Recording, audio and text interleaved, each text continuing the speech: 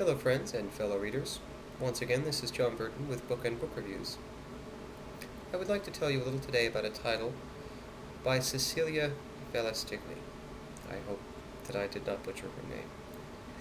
The book is Gathering the Indigo Maidens, and it details the life and experience of Paloma Zubiondo, who is a wealthy widow and collector of fine art. Her world is well-ordered, full of discipline. She has spent years building a collection of rare books and fine art pieces. For Paloma, everything is in its right place. That is, until one day she receives a very mysterious call from an unidentified person claiming to be holding the childhood nanny of Paloma as a sex slave hostage. Of course, Paloma cannot believe these preposterous claims, but even more frightening is the reality that unfolds when she begins to dig deep into the claims of this caller, who believes that in Paloma's collection of fine art there is a piece entitled Immaculate Conception that has been stolen. The caller claims to be the rightful heir, and promises to release Paloma's ex-nanny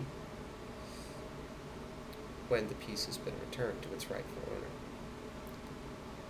What follows is confusion and an impressive adventure that is very different from Paloma's quiet and well-ordered world.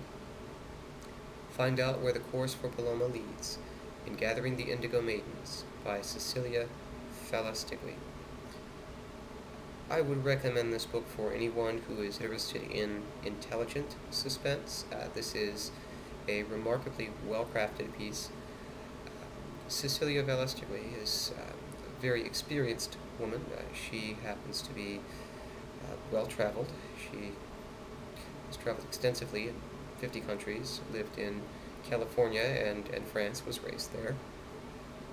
She brings wealth of world experience and cultural experience to her writing. It is a very engaging piece that also has a very nice touch of historical accuracy.